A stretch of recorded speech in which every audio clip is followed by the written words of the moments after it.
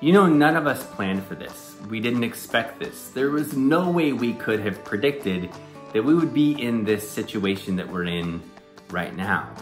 You can call it online teaching or virtual teaching or long distance teaching or simply teaching amid a giant pandemic that you simply didn't anticipate teaching.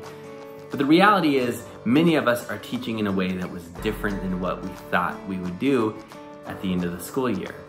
And this new way of teaching can feel really, really difficult. But teachers are proving over and over again that they are the heart of innovation. Teachers have proven that social distancing is about physical distance, but not relational distance. And they're showing yet again how they can build community even in a distance environment. And so even though they don't prefer video conferences, they're making those happen. And even though they're not used to teaching in an online format, they're making that happen as well. And even though the context is changing almost every single day, teachers are proving to be adaptable and innovative as they experiment and move forward. And I mention this because I work with pre-service teachers, and many of them are concerned about the quality of instruction that they're delivering. They're worried about things like, is it okay to give handouts? And is it okay that I had a packet online? And what happens if a kid doesn't have internet at home? Or what happens if they don't have one-to-one computers? And these are big, hard questions that cut to the core of equity and fairness and justice. And yet, I used to rail against the worksheets and packets. But then I realized something.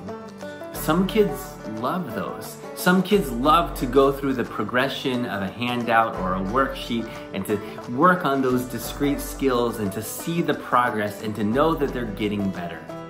They legitimately love packets. Some families love packets because of the structure that it provides. Meanwhile, some kids just need a ton of freedom and a ton of choice.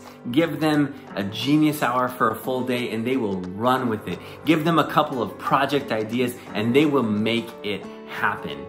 Give them a choice menu and see them take flight. Let them have a wonder day and watch where their curiosity takes them. But other kids need handouts and structure, and that's okay.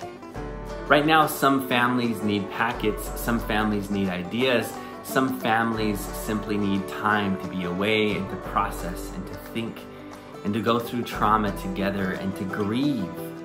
Some of them have lost their jobs and they are worried about where that next paycheck will come from. Some are essential workers and they are scrambling to try to get childcare for their kids, and meanwhile others have turned the kitchen table or the counter into their office because they now have to telecommute. Do people still use that term, telecommute? But anyway, they are working from home and they are struggling to make it happen. And that's okay. Some parents are eager to communicate and they want a ton of information. They want phone calls and emails and they want to know what's going on. And other parents are overwhelmed. They are trying to keep it together while they care after an elderly parent in a vulnerable population, and they are worried about what's going to happen. And some of them are just lucky that they got up in the morning because they are feeling so depressed by what's going on. In other words, some parents are going to want to communicate more and some parents are going to want to communicate less, and that's okay. Every child is different, every family is different, every teacher is different. And that's okay. But there are some universals that I think we can all agree on. I think we can agree that it's okay in this moment to make mistakes. It's okay to experiment and try again and iterate as a teacher and know that not every lesson will be perfect. And it's okay to give students some flexibility with deadlines and missing work and to assume the best out of them when they struggle, when they can't find an assignment on Google Classroom, or when they don't know how to upload an assignment in Google Classroom.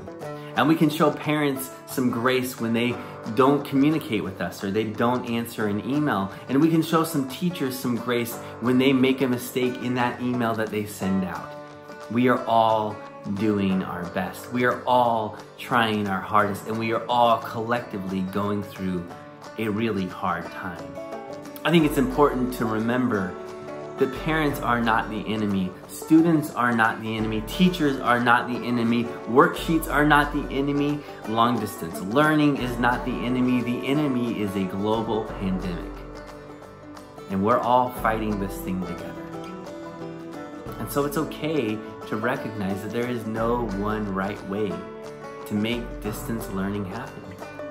We're all trying and experimenting and doing our best. So my thought is just show each other and ourselves some grace along the way.